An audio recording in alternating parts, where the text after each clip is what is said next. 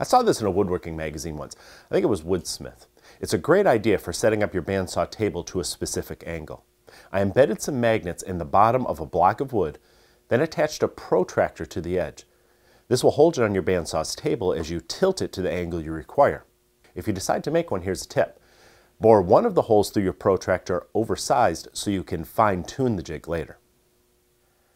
I stopped using cheap Forstner bits years ago. I saved up and I got the best ones on the market, which I think are made by a family-run company in Austria called Fish. They are the only company that still forges their Forstner bits the old-fashioned way. I really think that's amazing, and the quality is too. For more great tips, tricks, and tutorials designed to make you a better woodworker, check out Stumpy Nubs Woodworking Journal. You can read and subscribe for free at stumpynubs.com.